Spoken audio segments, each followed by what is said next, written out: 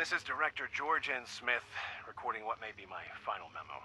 The earthquakes that followed the nukes cracked the dam somewhere. I can't see the rupture, but the lake level has dropped dramatically. The Pioneer Scout camp got it worse, though. Some sort of underground sinkhole dropped most of it to below the normal lake water level. Ironically, it's now at the new beachfront level. If the reservoir were full, it would be totally submerged.